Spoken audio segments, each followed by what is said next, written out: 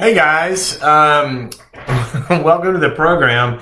We are having a lot of technology issues, specifically our producer, Albie, who kind of gets all the calls and makes everything work on the different platforms. The internet went down in his entire area, so he's unable to link us to the other platforms, but I said, well, I can go on Facebook and go live and just talk to people, and you can text in your questions or message in your questions here. I see some people are coming out. So I am live, right? You guys can see me, right? Somebody say hi. I think I see little people things. Hello, hello, hello, hello, hello. Can somebody say, yes, you are there? Can somebody say, Henry, you are in the universe and you do exist, and nobody's saying that. I'm just seeing names. Somebody say, yes, we hear you. Would somebody please say that? Maybe we can get that to work. Still not hearing it. I guess I'm live. I'm going to act like I'm live. Okay. Well, yeah. Thank you, Deborah. Appreciate that. Appreciate that. Anyway, welcome to the Dr. Cloud Show. This is a different one because I am doing it as just a Facebook Live, but we're going to post it on the other platforms. You can tell your friends. Normally we take calls and I can hear from you and see what you're thinking about. And we take calls about all of life on this program. And today, we can't do that. But what we can do is, here's the way we're going to do this. All right. So, you are going to put your questions up. Now, I probably, when I'm answering one, won't be able to see it. But Jessica, who is the one that does all the Facebook stuff for our team, she's going to get your questions, and she is going to text them to me. And so we should have that going pretty quickly here. So if you do have questions that you'd like for me to address today, I'll do my best. Just put them right there on the doodad. Is doodad's a technical term, right? Put them on the doodad. There you go. Okay, so those of you who've been long-time listeners, we've been doing this, 3 months now or so. Want to welcome you back. Also welcome any new listeners or viewers or however you do this. Thanks for joining us. We talk about life here. We talk about the ways we hurt and our anxieties and depressions and burnout and addictions and all that fun stuff you like to wake up in the morning and think about. And also relationships, which are why sometimes you get depressed and anxious and all that, because it's the relationships in life that kind of undergird a lot of how we're doing. And then the third area, what I call the performance area, is how we're doing in our dreams and goals, and taking our talents and abilities and building stuff and creating stuff and working stuff and getting to where you want to go with your talents. All of that comprises the pie of life, I think. And then I believe that through all those pieces, our faith and spiritual development and where we are in our spiritual life, that affects all three of those as well. So we talk about that. Feel free to bring that up. Okay, so we are here.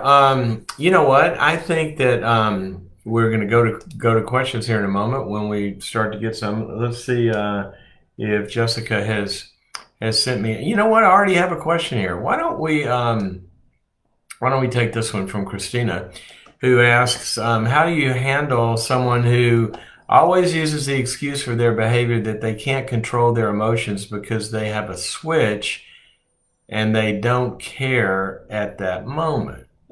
How do you handle someone who always uses the excuse for their behavior that they can't control their emotions because they have a switch and they don't care at that moment? I guess they don't care enough to hit the switch. Is that it? Sort of like, could you please turn the lights out? And they go, no, I got a switch, but I don't really care enough right now, even if the lights are bothering you. Okay, not quite sure what all this means, but let me kind of take a little bit of a stab at it from a kind of general how you deal with, and I don't know what narcissist means either, but in terms of how you're using it, that's a confusing term nowadays. Everybody uses it in a different way. But let's just say that in this instance, what narcissist means is somebody that's pretty much all about themselves, right? And their experience and what's important to them. And we're in a relationship with somebody like that, sometimes you can feel like an object. Your needs and feelings and concerns aren't really listen to. They're not the priority for that person. So I'm assuming from this that somebody like that isn't handling their emotions well, and they're getting angry, and something that somehow is affecting you. So I'm just going to assume that. So the first thing we do, I want you to just follow the normal path here, but the first thing we do in a relationship, if you step on my toe or I step on your toe, which is what we're talking about here, emotions, there's some outburst that steps on your toe, you say, you know what, that didn't feel good. Could you not do that? Okay, guys, I am taking a phone call from a person on the team, which means something out there is not working on this, even if I'm live. Greg, you and I are now on Facebook. So are we? Yeah, you called me in the middle of answering a question. All my peeps are out there being really patient, but I hope this is about our broadcast. It is, actually. What do we do? We have solved our technical issues. Oh. We have a choice to make. We've solved our technical issues. We have a choice to make. Okay. Well, we can, why don't we just continue, because it would take us a little while to get hooked up, right? That's right. Okay. We'll just continue. We're getting some questions here that are good, but I appreciate your call. And I'm waving at everybody on the screen there. Everybody say hi to Greg. Okay. All right. Talk to you later. Thanks, Greg. Bye. Well, they did solve the issues where we could do call in, but I think we would miss some time here trying to get hooked up on it. But anyway, so you're in this relationship. This person's all about themselves for whatever reason, and you say, "I step on your toe," and you go, "That didn't feel good. Could you please not do that?" Okay, so with a normal person, what do? They go, "Oh gosh, I'm sorry. I didn't mean to do that. Wouldn't want to hurt your toe. Okay, I won't do that again. Thank you for telling me. Thank you for telling me. I appreciate it." Well, what you're saying here is they step on your toe and you tell them and they go, "Well, there's nothing I can do about it because I got to switch and I just don't care at the moment." Okay? Well, then they told you something. They told you they don't care. Okay? So you can't fix that. What you can do is you can say, "Well, gosh, I'm sorry to hear that. I did want to hang out with you. But as long as you're screaming at me or whatever it is, I just can't be around that. And so I'm going to go in the other room. I'm going to go get a coffee, or I'm going to take a walk, or, maybe we'll get together next week if you're friends or whatever. But if you can't stop yelling at me, then I'll go somewhere else. We get together again when you feel like you care enough to hit the switch." Okay? So have a nice day. All right, so here's the principle here. Remember, boundaries are not about, we don't put boundaries on someone else. Like, it's not this hat you can put on their head and all of a sudden they stop the behavior, right? If we could do that, we'd cure all the drug addictions in the world. Here, where are the boundaries at? I'm going to put some boundaries on your addiction. We put it on their head and they don't do that anymore. That's not what you do. A boundary is about yourself. So I have a limit. I have a boundary on my property line. And if you're doing this, and it's falling over the fence and it's hurting me, I can set a limit on myself. The boundary is on me. It's not on them. So I say, well, then I can't be around this. And when you choose to, hit the switch and stop yelling, then I'll come back. Okay?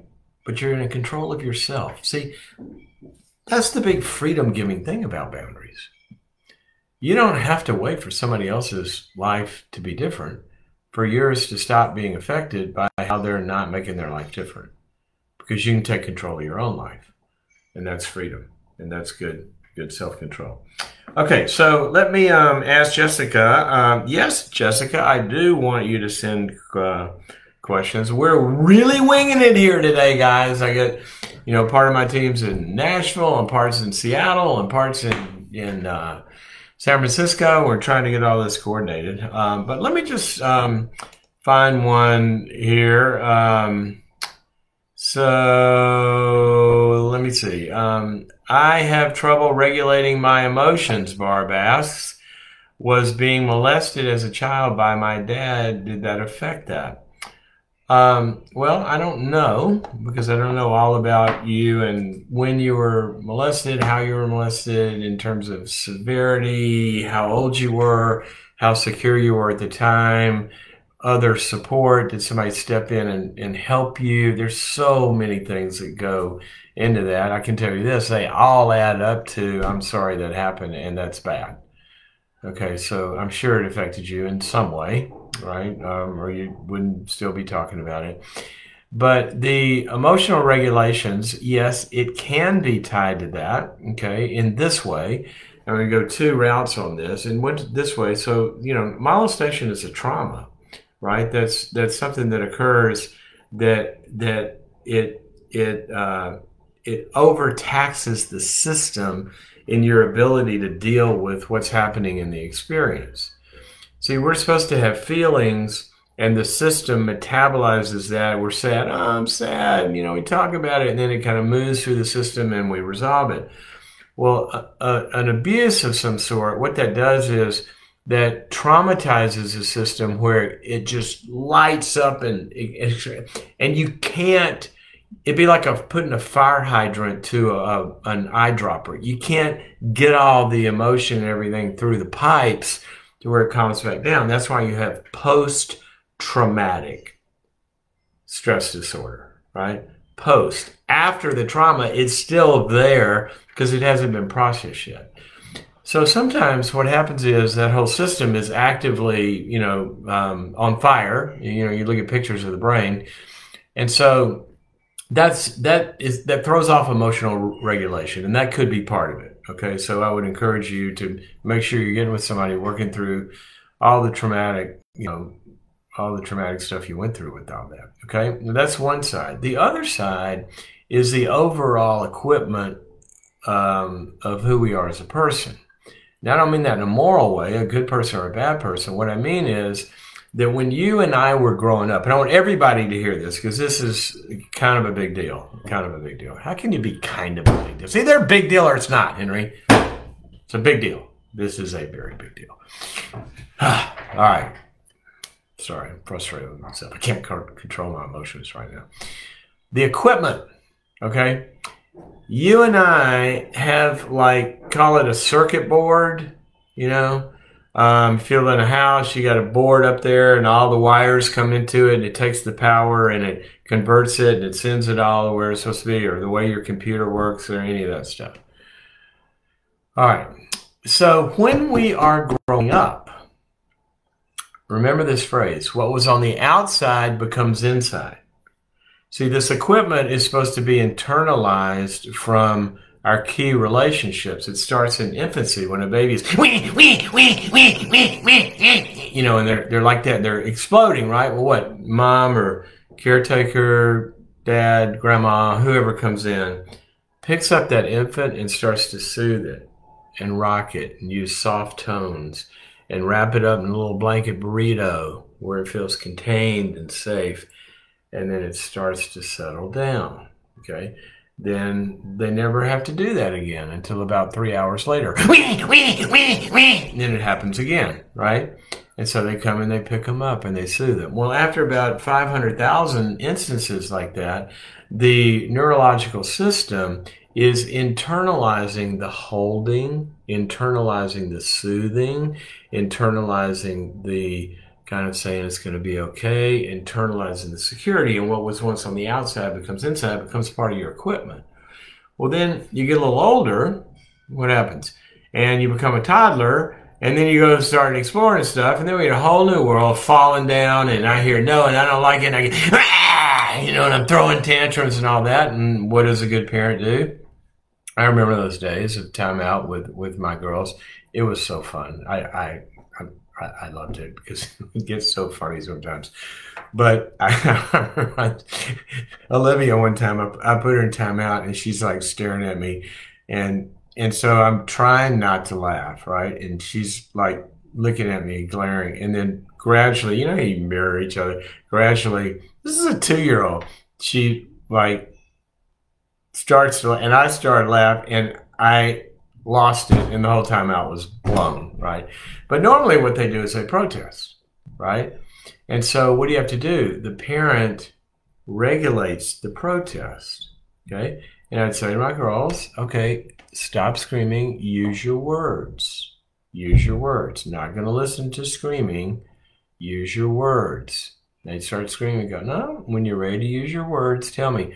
And I was helping them calm down and start to put words to their experience so other parts of the brain begin to, get connected in, like language and sequencing and meaning and all that kind of stuff. And then what happens is, as they do that, is, well, I'm upset because, okay, and now we can talk about it, right? Or if they were continuing to scream, in timeout early on, I'd say, okay, here's a timer. You got to stay in here for 2 minutes, watch the hand. But if you start screaming again, because you want to get out early, then the clock starts earlier. We're going to start it over. So you got to be quiet for 2 minutes, okay? Well, what are they doing? In a relationship, they're learning how to process, and they're learning how to deal with all of those emotions, and the equipment is being internalized. See, we're installing stuff. That's why you'll see people get upset and they go, okay, calm down, just take a second. They're talking to themselves. Well, they're talking to themselves because somebody talk to them like that, or they learn that and they internalize it. So that could be another reason. Maybe you didn't have parents that helped you talk through your emotions, put words to them, listen to them, empathize with them, set limits on the destructive ones and all of that. And that's why we get in new relationships with people that can empathize with us, people that can say, well, tell me what you're feeling. What do you mean by that? Put some words to that. What are they saying as an adult to you? Use your words. Use your words. And once you get the words and the feelings hooked up, then you've got metabolizing experience going on, and you're starting to move it down the pipes. Okay? Hope that helps. So work on your equipment as well as the trauma. All right. So I don't know if Jessica heard me say I did need her to send me some questions, but I'm not getting any yet. So I am going to take another question here. I'm not in real time with you guys. Sorry, because they fill us up and I can't scroll and I can't talk and do all this stuff at the same time. It's the problem of being the COVID lockdown, one person sitting here trying to do all this problem. Okay. All right, so Nancy Faye. Let's talk to Nancy Faye. Nancy Faye, I hope you're from the South, because I grew up in the South. And everybody has double names in the South. But it says here you're from Santa Clara. So, Nancy Faye from Santa Clara. Okay.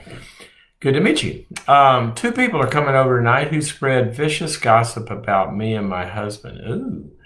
They want to repair the damage. I'm open to forgiving and creating safe boundaries until trust is proven. My husband wants to tell them to go back to everyone they gossip to and make it right.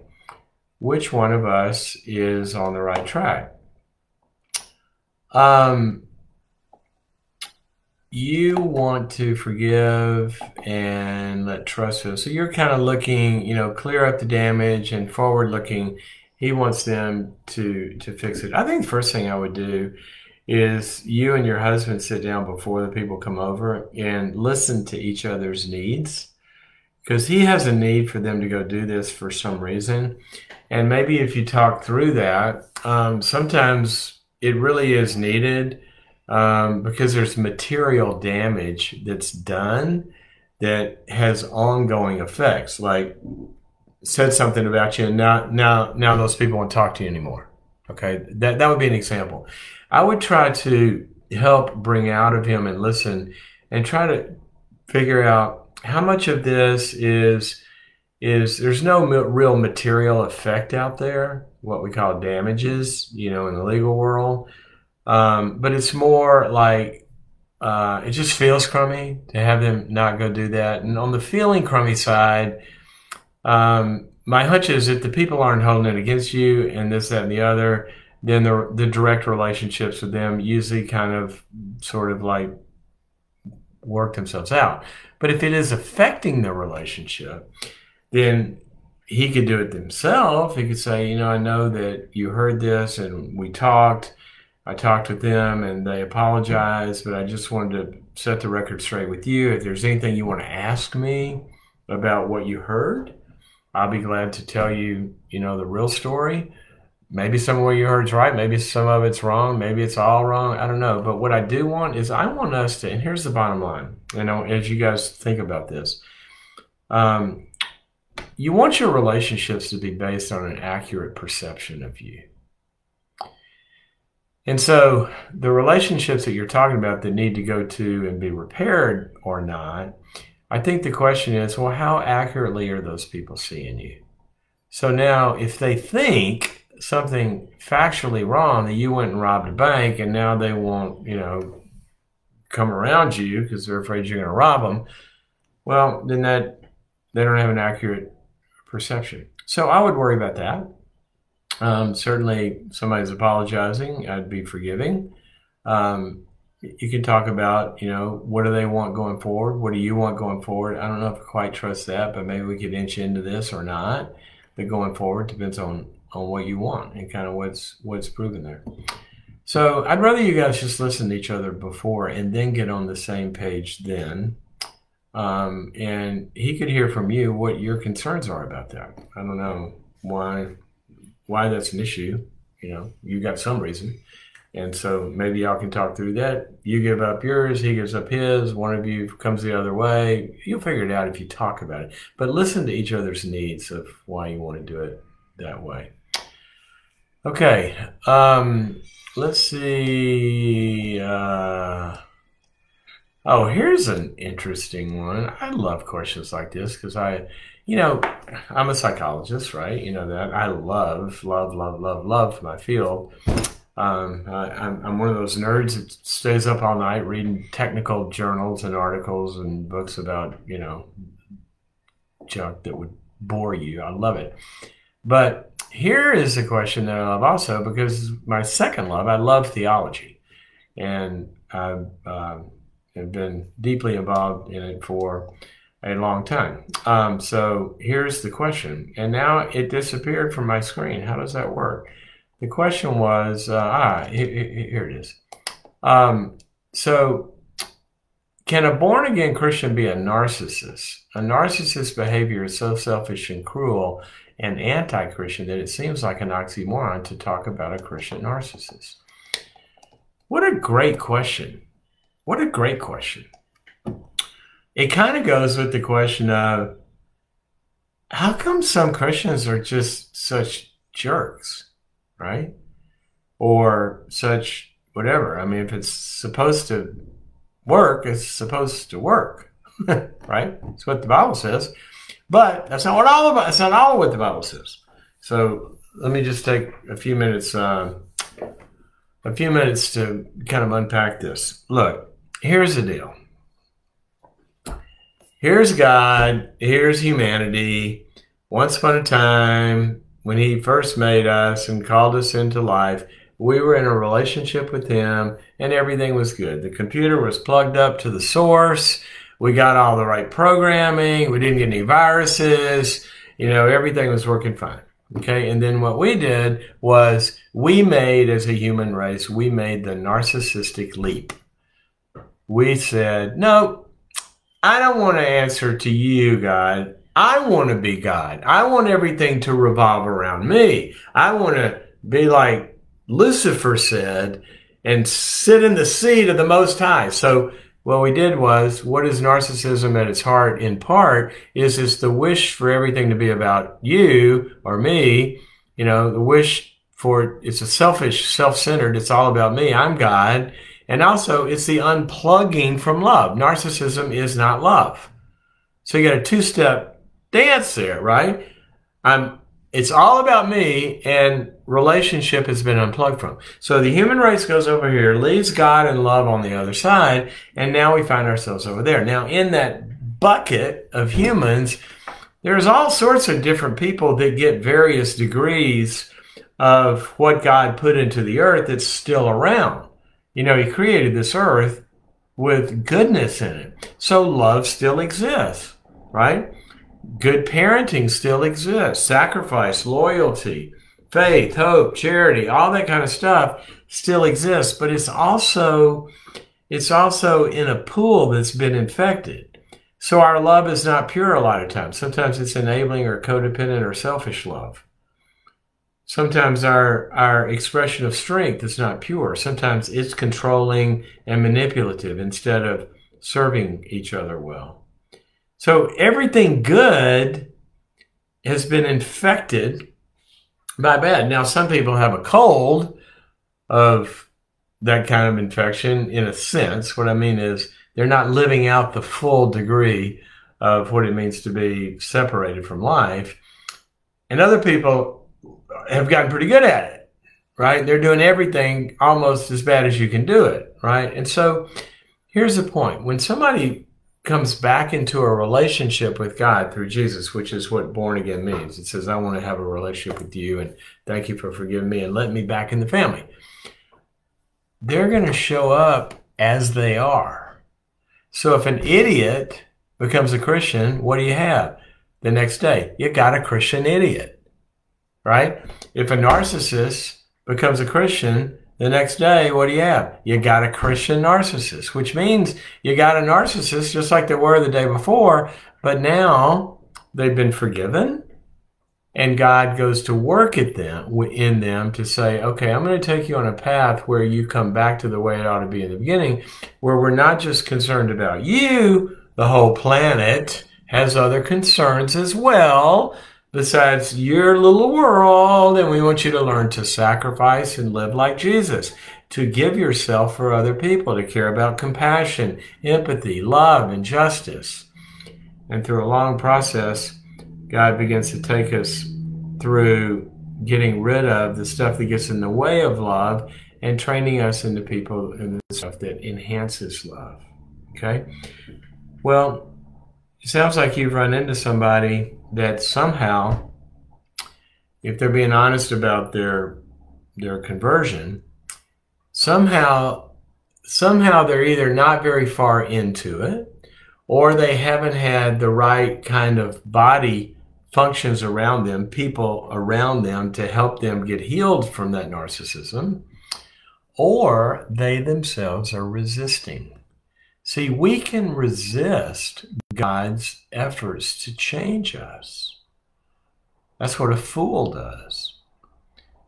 When we get confronted by someone, somebody gives us feedback, that may be God talking to me. And what the wise person does is listen to God speak through other people and take it in. Well, a fool, the Bible says, is not going to listen. They're going to blame and excuse and get defensive. So it may be that that person is staying in a very foolish stance. And every time God tries to speak to them, they push him away because they're not recognizing it as God. They may be waiting for a burning bush. But God sent a counselor or a spouse or a kid or a boss or a friend or a neighbor and say, dude, you know, that's not good the way you're treating me or somebody else. And if we would hear that as God speaking to us, then we could get back on the program. And then one more thing to say about that is this. The parable of the soils, you know, it says that God's always out there just talking to the world, right? He's telling everybody, you know, come have life.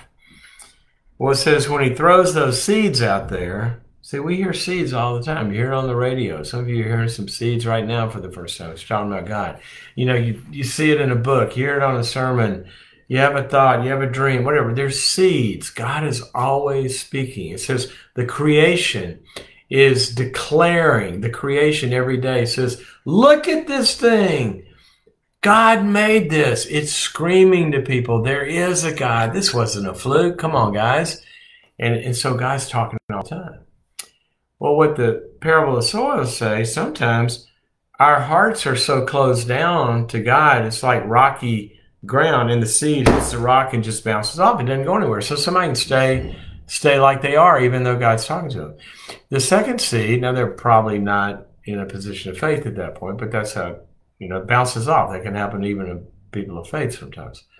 It says the second one, they hear it, go, oh yeah, you're right. I'm going to get better. I'm going to do this. And they're going to give up the program. But it doesn't really last. They give up their motivation. They go back to the way they were and they don't change. The third soil is the one that scares the hell out of me. Okay? Here's the third soil. It says it falls in there. It falls in there. It goes in the soil. The seed falls in there. We hear it. But then we get distracted by, get this, the worries and the riches and the pleasures and the desires of this life. In other words, Instagram and, you know, what kind of house I live in or what kind of car I drive or what somebody's, you know, opinion of me is or how much, you know, many nice clothes I can have or how many awards in my job I can get or whatever it is that has nothing to do with anything of any real significance. It says that we care more about that than we care about growth. And he says it just doesn't produce the growth in people. So you might have somebody that's just really concerned about just all their stuff, the self-centered, materialistic Instagram life that all they care about is their image or whatever. Probably not going to change much. But the fourth soil is the one that I just pray, I don't know, it's not every day, but I kind of, sort of, it's an ongoing prayer in my life. God, save me from being the third soil and help me be the fourth one, because I really do want to hear you when you're speaking, and I want it to fall in a place where I try to do something about it. So that is, there's a few of the ways that the narcissist can be a narcissist and still say they're a believer. Okay, so let's see. I'm looking for my this thing is moving pretty fast here. Tell me our charts. Talk to his friend like that. Okay, my son's a Christian. He's 24. He talks to his friend in a brutal, mean way. I spoke to him, told him he needs to be an example of Jesus Christ, and he told me that iron sharpens iron. That's why he talks to his friend like that. If he wasn't my son, I would not be friends with him. How can I get him to realize he's being a bully? Well, I think probably a couple of things would be good to ask him and ask you also. Is it just this friend? I mean, I've got friends, we talk to each other. Sometimes other friends be around and go, you guys even like each other? I go, yeah, we totally, you know, it's kind of like iron sharpens iron, and we, you know, we're pretty tough with each other, right? And some people just don't feel comfortable with that. The big question is, how does the friend feel? So if the friend is, they got on the gloves and they like to, you know, kind of punch each other in the ring, then no harm, no foul, right? But two things. Does he talk to everybody like that, not just his friend who wants to play rough with him? Well, that's a different deal. That's more of a character thing, okay? Because you can tell him, even though the Bible says iron sharpens iron, the Bible also says that we have to be different with different people. 1 Thessalonians 5 says, with the weak, we help them. We're very gentle. We help people that aren't strong. With the brokenhearted, we comfort them. We heal them. With the unruly, we can be firm with them and admonish them. So see, different people need different things. And if that's his only way of relating to people, I would sit down and say, well, if you're going to use the Bible verse, son, to say iron sharpens iron, you know, that's true. But it also says that sometimes you don't use iron at all. Sometimes a soft answer turns away wrath. Sometimes you restore somebody gently when they have fallen, like Galatians 6 says. Sometimes it says it's the kindness of the Lord in Romans 2 that turns us around. So I'd say, if you're telling me you want to be biblical about this, then I think you need to read the rest of the Bible. Okay? So ask the friend, look at the whole pattern, and remind him, that's not the way this whole thing works. And the big deal that I would want him to do is I'd want him to go ask his friend. That's what I'd want him to do. Okay, let me see here. I'm still not getting any texts of questions from there, so I'm going to go back on here. Here's one. Carrie wants to know, can a narcissist truly change? Absolutely. You know, this is one of the things that drives me crazy, crazy, crazy, crazy, crazy. I hear it all the time. I hear somebody say, well, you know, I talked to my therapist, said my wife was a borderline, or said my husband was a narcissist, and they can't change, so all hope is gone. Bull, la, la, la, la. Come on. It's not true. It's just not true. All right? Is it true that it is more difficult? Yes, it's true. Some things are more difficult than others. Okay? You know, more difficult to treat COVID than it is to treat the normal flu. All right? Yeah, it's more difficult. And we all have our maladies, and we all have our personality and characterological problems. All right? So more difficult. But can they change? Absolutely, they can change. The problem is, a lot of times they don't get the ingredients around them that will help to integrate them. The other problem is there's so much crap out there about what narcissism is and what it's not. And not only that, people not doing a differential diagnosis on the characterological structure of the person that's being called a narcissist. Okay, sometimes you see people that are narcissistic because they have deep, deep feelings of shame and woundedness and littleness and all of that. They built this grandiose self around them, and they're sort of like really empty, and then, but they're living out this big thing and seeking admiration and everything about them to kind of puff up their ego. See, that's a very vulnerable person, even though they look like a big, strong person sometimes. The second big category of narcissism, they're not vulnerable at all, people. These are not little shame-based, wounded puppies. Some of them are actually want to be and do believe and act like they're God. And theirs doesn't come from shame. It comes from envy. It comes from envy of wanting everything that exists for themselves and more, and never is enough. And, you know, they destroy, a lot of times, people on the other side. It's malignant. See, so when we say narcissist, what are we talking about? Because you have to have different approaches with the different kind of narcissists. And one requires more limits. One requires a combination of certain kinds of limits with a lot of empathy, getting them into the vulnerability where you can build them up. The other requires that they have to be humble sometimes before they can even admit to a need. So long story, but narcissism has been being treated along with borderline personality disorder since I was in graduate school.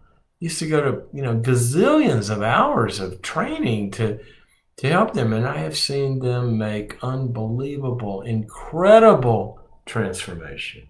So don't let anybody ever tell you that it's impossible, because it's not. Okay, here we go. I like this one.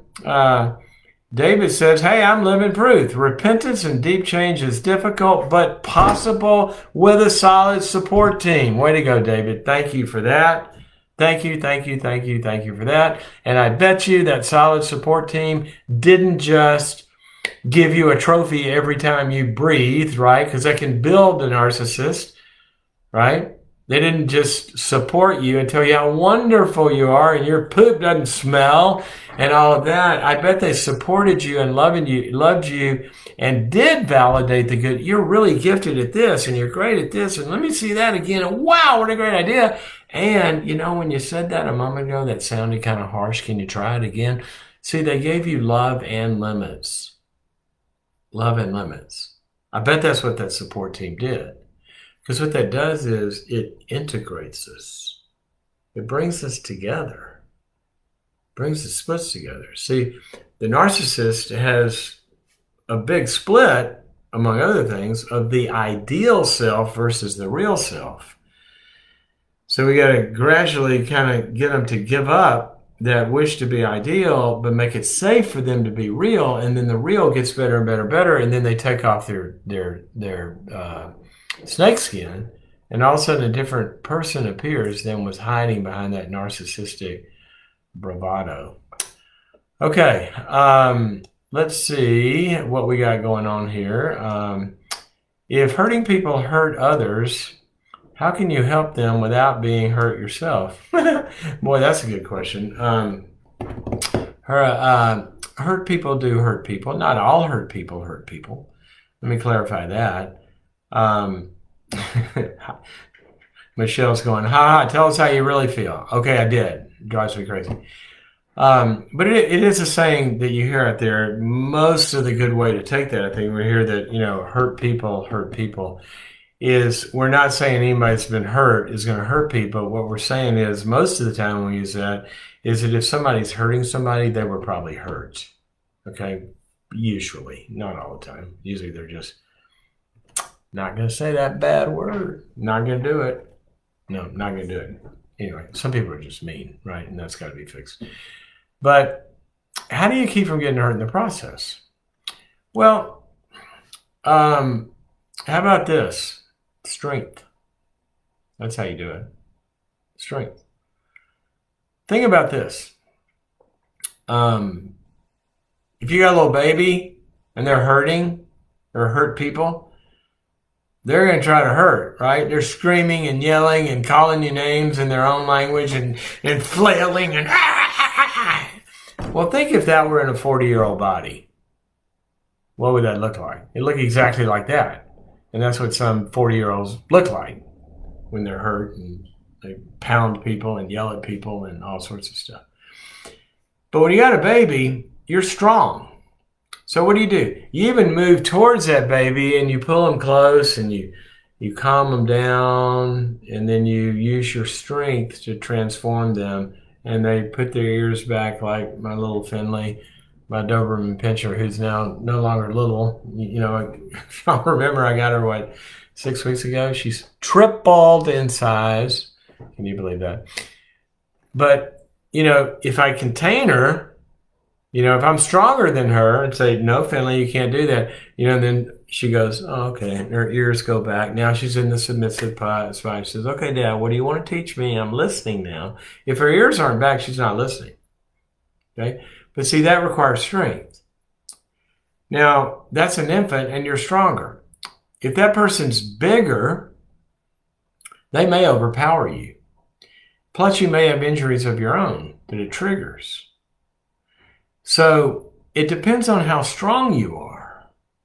And that's why, for example, I remember when I used to work inpatient a lot in a psych unit, there were times where I might be the only male on the floor at night, no staff, and somebody's getting really, really aggressive, and it could kind of get kind of dangerous. And I remember sometimes, and I've been kicked in the face with boots, I've been thrown across rooms, I've been hit, I've been punched, all of that. But sometimes that was because I walked in the room intentionally and said, okay, I'm going to sit down with you, and we're going to sit on the floor, and we're going to solve this, okay? So sit down and let's start talking here. And I knew at some level that with that person, I was big enough to contain it, okay? Not everybody wanted to do that. And at the time, I was way different. I was younger and stronger, and I was a karate champion and a bunch of other stuff. I wasn't that afraid. But some people wouldn't want to go in there. And there were some people who were bigger and scarier and more disturbed. I wouldn't go in there either. So the question is, who are you equipped to deal with? That's why we don't send the same counselor to deal with every single person. There are people, I get calls all the time where, somebody needs a referral. They tell me about this, big time CEO type who's a bully and all of this. There's some counselors I'm not going to send them to because I can't handle them. They're not used to being with power figures and telling them to shut up and sit down and listen. and they get duped. A lot of marriage counseling, for example, goes bad because the counselor's not strong enough to contain, one of the parties, and they go in there and kind of rule the counseling. So my answer to this is, how do you do it? Well, you make sure that you're dealing with your own hurt so you don't have a lot of triggers. And where you do have them, you don't expose yourself to that. And you deal with the level of hurt people that you can deal with. And our goal is to get a better immune system all the time, all the time. I've tweeted before, and some people got mad at this, but I've tweeted before, and this is just true. I mean, one of the ways you can tell the strength of somebody is how easily they get offended. What does it take to offend you? Somebody doesn't like your outfit, or didn't say hi in the way you want to say. See, some people have such entitlement needs for everybody to treat them in a certain way, they instantly get offended. That is not a strong person. A strong person is Jesus on the cross. Yeah, he could take offense at what was happening to him, right? He didn't do anything wrong. He's getting crucified. But he didn't take offense. He said, Father, forgive them, for they don't know what they're doing. So our ability to deal with destructive people is directly related to how strong and how easily offended or hurt we're going to be. And that's not a moral judgment. That's just saying sometimes you're walking around with a lot of trauma and you can get easily hurt, and that's not a good scenario for you. Go minister to people that aren't aggressive and hurt others. Not everybody is the same. Okay, so this thing is reading any kind of spirit. Sorry guys, I'm here all by myself today. I'm not getting the regular questions that we get over headphones. So thank you, Abigail. Glad you're enjoying this. I want to see if, here's a good one. I want to see if I can publish a book, but I can't get started and step out and let somebody read my stuff. How do I gain the motivation and courage to try it and face possible rejection? Good question, Aaron, because it doesn't apply to just you. It applies to all of us when we do something we've never done. I've written some books. I don't know exactly how many. They tell me it's somewhere around 40 or so. I don't really know. But I'll tell you a little secret here, which, if I didn't want to take a lot of time away, it's around here somewhere, because I was just showing it to one of my kids again as they're venturing out and trying something new. I have a letter framed. I'm in my study, and I have a letter framed in my study from one of the big publishers when I wrote my first book, Changes That Heal. And I submitted the manuscript to this publisher, and I got a letter back, and here's what it said. Dear Dr. Cloud, I'm going to paraphrase. Dear Dr. Cloud, received your manuscript. Thank you for sending it, but we have to tell you that we don't think anyone would ever be interested in reading any of this. It's to this, and it's to that, and it's not this, and it's not that. And we really don't think that it's worth, paraphrase, they said, Dear Dr. Cloud, this is a bunch of crap. Give up your even fantasy that you think you're going to ever write a book, because nobody's going to publish it. Nobody's going to read it. And so hope your other pursuits in life go well. That's kind of a paraphrase. Well, I framed that letter later. For some reason, I kept it, and I found it later. And I have used it with my girls a lot, because every time they wanted to go do something that they might fail at, I was trying to teach them, yeah, you might fail in your first try, right? And here's a letter that tells you. Well, not trying to sound weird here, but, 15 to 20 million books down the road. And that guy said, nobody would ever want to read this crap. Well, that's just not true. That was just one person's opinion. Now, I did have to take from that and ask, how do I get the crappy parts out of it and learn to be a better writer? But my point here is, when you're thinking about this, I want you to consider the fact that your goal is not to not be rejected or not to not be criticized. Okay? Your goal is to express yourself in words, to share that with people who can give their feedback to you that you can become curious about and say, I wonder why it sounded that way to them. How can I change that to where it communicates what I really wanted to communicate? And we learn to see this rejection or criticism as a gift. Okay? When a pilot's flying an airplane, they're headed to New York, but the GPS says, no, you're actually headed to Miami. The pilot doesn't go, oh, I'm a loser. Oh, you criticized me. Oh, I'll never be able to fly a plane. No, what do? Oh, thank you for the feedback. Now we get back on the train. So I want you to reframe feedback as something to be curiously looked for and listened to. And also get your ego or your, woundedness or your heart, go get that taken care of somewhere, not in the performance realm of life, but in the performance realm of life. Don't get attached to the results. Okay? Get attached to the expression. So I can't mention the name, but the other day I was with one of the biggest recording artists in the world, you would know. And we're talking about the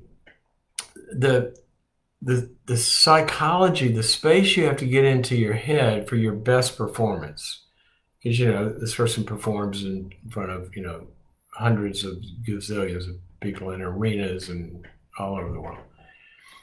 And how do you get in that space? And one of the main dynamics that we were talking about, which all the research talks about, and which I help performers with all the time, is that, in the way he put it, here's how he put it. He says, the best thing that I can do to get the best performance is realize it doesn't matter. It doesn't matter. If I miss a note, if they don't clap, if the song sucks, it doesn't matter. Which is what we try to do with athletes. Detach yourself from the result. Okay? When I'm shooting the basket, I want to be in the experience, not worrying about whether it's going to go in or not, because then we're in an evaluative part of our brain. So get your woundedness taken care of, but start to put it out there. Start with some safe people. They love you, but they'll tell you the truth. I want you to get the truth, and then you can get there. Okay, let's say, what is this? Hey, J.K. Rowling got the same letter. Sarah, that's good. That's really good. And she's had a few people read her books, right? You know who else got that letter? 35 times. John Grisham. 35 rejections of his very first manuscript, A Time to Kill. How about that? 35 rejections. By the way, some of you out there, I am going to kick your butt right now. All right, some of you got a book in you. Some of you got a little business idea in you. Some of you got a ministry idea. Some of you got an idea. And you go, oh, I would like to write a book, or I would like to do this, and I would like to... And I go, why haven't you done it? And they go, well, I just don't have time. I love this story. It was my story too. I never had time. I never had time off to write. I was working 50 hours a week for 40 years. But here's what John Grisham did. He was a state legislator. He was in the House of Representatives in Mississippi, I think, or Senate. But it was in Mississippi, my home state. And he was a full-time attorney. A lot of work, a lot of time. But he had this dream. He wanted to be a writer. So what did he do? He said he got up every morning 30 minutes early, and he wrote 1 page. That's it. Next day, 1 page. Next day, 1 page. Next day, 1 page. At the end of the year, he's sitting there, adds up to about 365 pages, doesn't it? Hey, that's a big book, people. And then they edit down about 20-something% of that, and there you got your standard 286-page novel. 150 million copies later, probably more than that by now. But he didn't have time to write a book. Come on. Get your goal going. Get over the fear of rejection. Get your goal going and take some little steps. Okay. Let me see. Where are we here? Let me see. Trying to get to next question.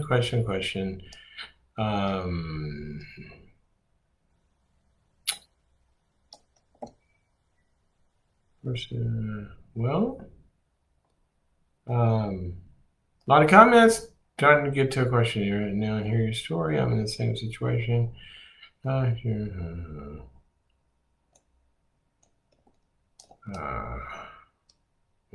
I don't know. Somebody said, not sure if Dr. Cloud's comment was a blanket statement. It does take a tremendous amount of work. There are a lot of choices. Probably my comment about can narcissists change? If it's can they, yeah, it's a blanket statement. They can. You know, it doesn't mean they all do, right? That's not what I was saying. But, you know, change happens. Let's see. Well, sorry, it's hard to get to. We're kind of out of time anyway. I want to get to one more question, if we could. Okay. Well, all right. I don't want to keep you guys waiting while I was looking for a question. So anyway, it is. I mean, we are out of time. I love hanging out with you guys. You know what I would like to know, because we're still figuring this out as we go along. There's a couple of things that I've tried on this show as we've been doing here for a little bit. One is I usually do a piece of content in the beginning, kind of talk a little bit about a topic for about 10 minutes or so, and then we go to call-in questions. Other times we've taken some email questions and just answered those like that. And then today I did it, you know, responding to the ones that come up. I'd be curious to know just your thoughts. Do you like to call in? More time on that? More time on just content? Are we about the right mixture now? I want to find that out. So if you could let us know that. And also, please share the program with people. That's how we're going to build an audience. And, you know, we've been doing this in lockdown. At some point, I got to go get back out of the house, be doing other kinds of work. But here's the deal. And I'm going to make a deal with you guys. If this audience grows to a place where it is, you know, it's a significant happening every day, then I will carve out the time to do that even after COVID is gone, because I love talking to you guys. I really enjoy this. We just have to get a big enough audience to make it, you know, sustainable and viable. And so share it with everybody. And if you share it, we'll continue to do it. Also, they can also get it on the Boundaries.me podcast, wherever you get your podcasts, on iTunes or other places. You can get it there. And then also remember, go to Boundaries.me. Everything I talk about here, there's courses on Boundaries.me about narcissism, where it comes from, how to deal with it. What do you do if you're in a relationship with one? How to reach those goals where you're afraid of rejection. Boundaries.me is an entire, it's sort of like a Dr. Cloud Netflix, okay? Think of it that way, that you log on, you have access to the entire library of 70 different courses on all sorts of things about life. That's what boundaries.me is. So come join it, be a subscriber, join some of the groups or forums if you want, share your life, and let's all go about this and get better. Okay? Great to be with you guys. Sorry about our technical problems. We'll be back tomorrow, back in the normal way of doing this. Okay? Talk to you then. Bye-bye. And we'll post the time, by the way, maybe a little early tomorrow. Okay.